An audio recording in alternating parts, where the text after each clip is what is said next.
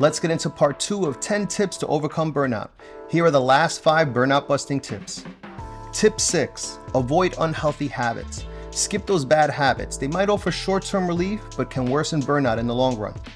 Tip 7, establish boundaries. Set clear work-life boundaries. Say no when necessary and protect your personal time.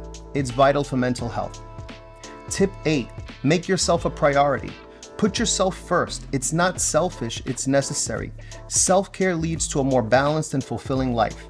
And if you have trouble putting yourself first or saying no, then there may be some underlying inner work that needs to be done. Some of the tips and reflections I share on my page may help, so hit that follow button.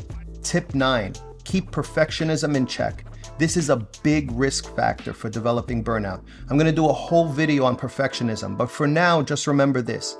Don't strive for perfection, aim for progress. Being too hard on yourself fuels burnout.